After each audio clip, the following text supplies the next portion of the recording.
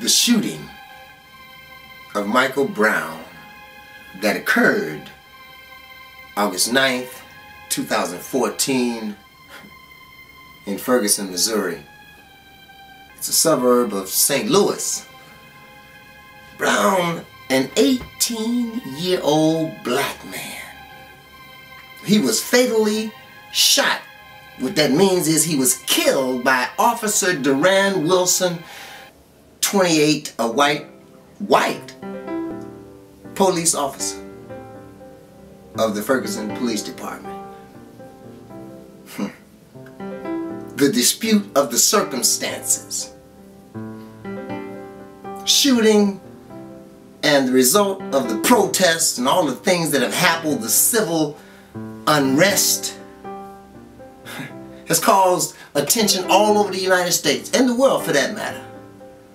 Now, we recently had a recent incident with Trayvon Martin. We know what this is. We're familiar with the tactics of the police officers in every city that we live in. Not only Missouri and Chicago, in California, in New York, in Texas for sure, and all of the middle towns in between. We know and have experienced this not only in my lifetime, but for 400 years of my history. My ancestors felt this pain of disruption, of hatred, of murder, of despite, of use and abuse. We have felt this for 400 years, and it has not stopped as of yet. When will you realize that this is wrong? I mean, please tell me. Police officers around the world, not only the United States, if you had nothing to do with this situation, if you were there and you saw it, if you have any information pertaining to it, and you said or did nothing, you are just as guilty as the man who pulled the trigger.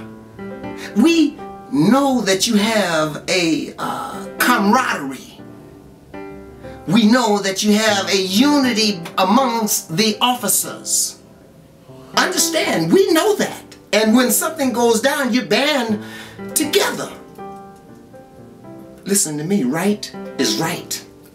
Wrong is wrong, whether you say or do anything or not. Please remember and understand this, that if you say nothing, police officer, if you say nothing, city councilman, if you say nothing, mayor, if you say nothing, governor, if you say nothing, president, when you know something has happened and you know it was not right, you are just as wrong as anyone else that were there who pulled the trigger. So if you don't say anything, you're just as bad as they are. Now, if you say something, you may have an opportunity to help the truth of the matter. You may have a chance to tell the truth in this incident that occurs quite daily in America. You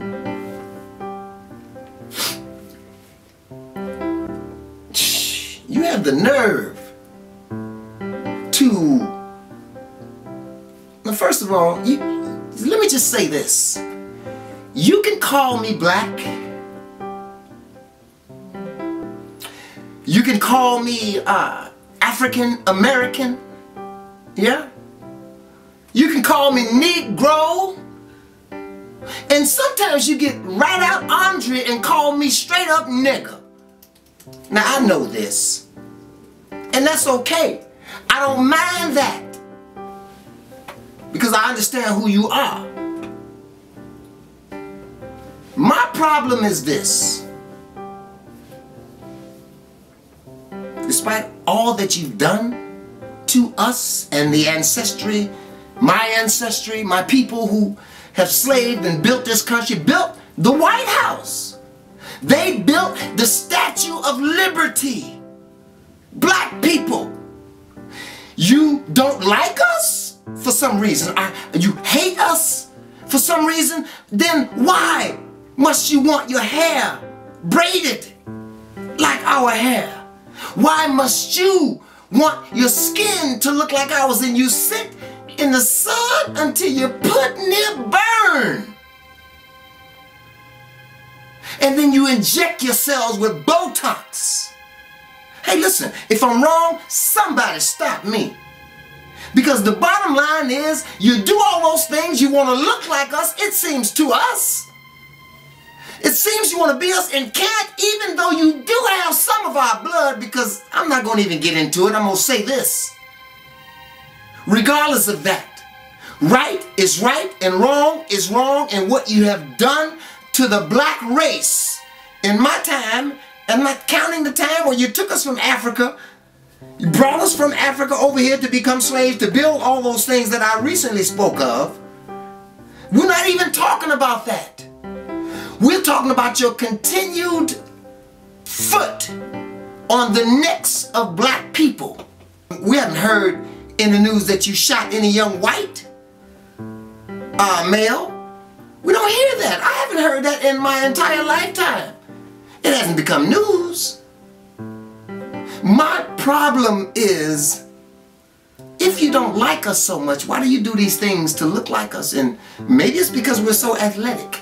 Maybe it's because we have the ability to leap tall buildings in a single bound, as Michael Jordan and Kobe Bryant does on the court. What is it that you don't like about us that you love so much, that you decide in your mind that you want to kill our youth so that they don't develop and grow and be what they are supposed to be on this planet? What is the problem with that? I do not understand. But I will say this. In your Bible, reaping and sowing is a powerful element. And whether you came over to Africa and said, hey, we're going to take this gold, this diamond, and this land, and we're going to leave you the Bible and you can get yours when you die. See, I don't subscribe to that. But okay, that's what you've given us. You've led my people to believe that. Let them believe that. But I'm going to tell you the truth, because I'm the Reverend Point Blank, and point blank, it's a sham from the beginning. It's a sham from the beginning, and you continue to do it while you murder our people in the streets. You have paid nothing back to us as you have claimed in your word that you would give us, saying, I will give you 40 acres and a mule as a result of all the things that and that does not cover what you've done to us. But you haven't done that. And Martin Luther King died for that. See, I don't know Martin Luther King. I don't know Malcolm X. I don't know Kennedy. But you know what I do know? I know what they lived for, and more importantly, I know what they died for. So today, if I never met them in my life, I know who they are. Who are you? Now this, whoever you are.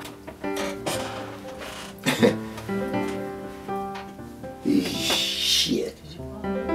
If you murder, steal, kill, and do the things that you know are not right, then you are just as guilty as anyone who pulls the trigger. We haven't done anything to hurt anyone. We're trying to survive like everyone else. I, more importantly, am an American. I am an American born in the United States of America under the Constitution of the United States of America. See, I believe that. But I don't feel free like that. I don't feel free like the Constitution says, because some of your politicians, some of your governors, some of your presidents, some of your people decide you want to do it the way you want to do it in your area of expertise, in your community, and the people that you run. What are we supposed to think when you put these things on TV that tell us that we're nothing, that we rob 7-Elevens, that we are burglars and thieves, when you don't tell us that we invented the red light, the stoplight? They don't tell us that we invented the elevator. You don't talk to us about the things that we created to make the air conditioning that makes life comfortable for you to enjoy. Because we had to lift those things and carry those things for you. And now that you haven't given us the cash, nor do you give us the credit for what you have taken from us, you want to kill our youth so that there is no more of us. help me understand that. I know that I'm going to die. It does not bother me. My mother's dead. You think I really care? My concern is that I live for something. Martin Luther King said, if a man has not found something he will die for, he is not fit to live. So I'll go along with your Bible on this point. You reap what you sow. I'll say it this way. I'm the Reverend Point Blank. Karma is a bitch. Have a good day.